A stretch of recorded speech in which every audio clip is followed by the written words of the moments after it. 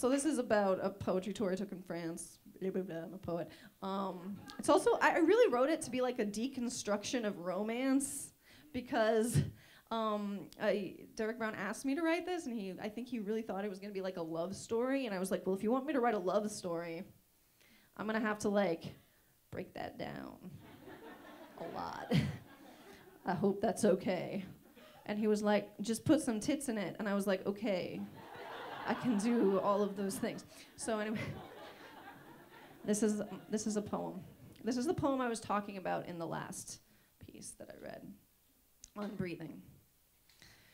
When you learn that most of what you've read and studied for in school is a crude approximation or shrewd merchandising tool, and your lungs will one day shrivel and your heart will fizzle out when tricks of science peter and religion's sick with doubt, and your rapist's hands weren't dirty, and forgiveness won't clean deeds, and just 'cause something's dirty doesn't mean it seeds disease, and your safety net's dispassion on this centripetal whirlwind, and without the lights and makeup, movie stars look like your girlfriend, and your doctor's a mechanic, and your therapist a nut, and your head and heart betray you till you only trust your gut. And Hitler was a vegan and an artist and a Jew, and Hussein was not a devil, and your father's half of you. It can be hard to keep on going, but you do.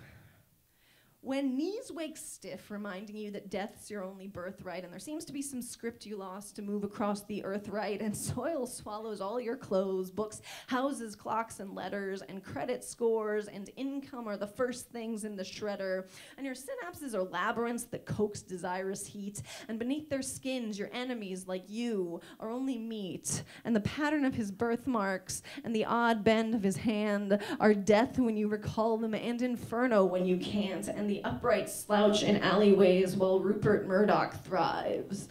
And money is a symbol, and your children won't survive, and vodka seems to work as well as any cheerful pill.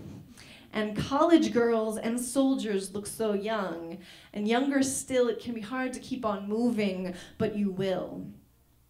When masturbation's better than most lovers' hunger pangs, and love produces chemicals like chocolate and teen angst, and you only feel by bleeding, and top tens have made love cheesy, and all your pain's cliche, but that still doesn't make it easy. And once you struck a song while wrestling with an old piano, and played it to an empty hall, and hummed the sad soprano, and the moon will never care for you. The sun will make you blind, and there's rooms locked in your body even you will never find, and her back is pressed against your chest. Her scapula are wings, and sex is high and sacred just like every other thing. And your belly is slightly fat and gapped with stretch marks where it grew. You know you'll never meet someone who'll love you more than you. And you wake up in some room alone, sunlight cold as flan. Your skin saran against the dawn, the door, a businessman. It can be hard to keep on breathing, but you can.